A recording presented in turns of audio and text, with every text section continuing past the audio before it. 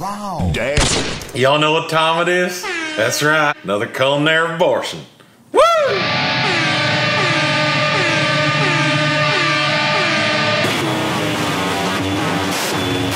The Bassrush Bass Blast Burger. Try saying that drunk.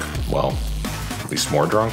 Some chicken, some ground beef, some America, a few eggs, bacon, more cheese, fish bun. Need some spices, all these fuckers. They're going in. Gonna need a pan. And don't forget my good friend, the deep fryer.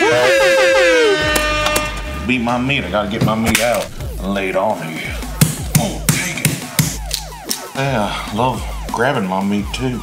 A lot of masturbation reference going on today. Like you guys expect anything less of me.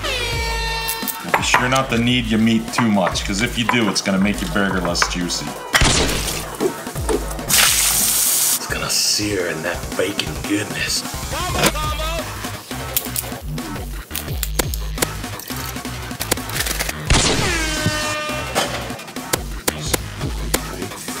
There be deep fryers involved. For tonight's beverage choice, I'm drinking rum. Because after all, drum and bass without the D&B is simply rum and ass.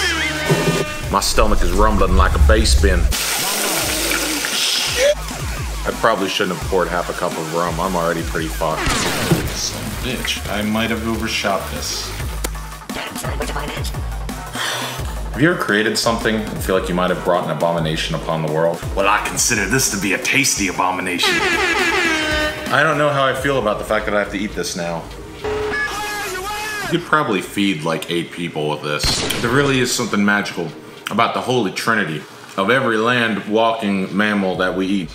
There's pig, there's cow, and there's chicken all in one goddamn sandwich. If that ain't America, I don't know what is.